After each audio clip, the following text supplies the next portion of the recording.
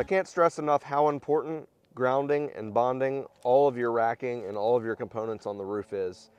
For those of you out there that might be DIYers and think it's a step that can be sort of overlooked or ignored, it can't. It's very important.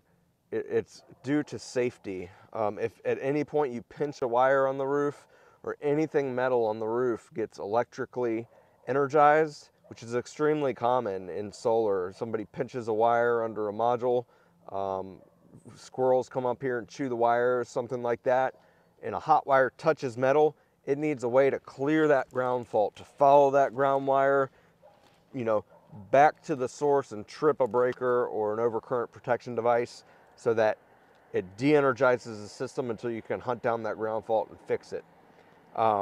If you don't, what happens is you've just got a solar panel or the racking up here energized with high voltage DC current, just sitting here energized, and it doesn't clear a fault. The system just keeps running. Everything seems like it's fine until someone comes up on the roof and touches something the wrong way. They become that path to ground and get electrocuted, fall off the roof.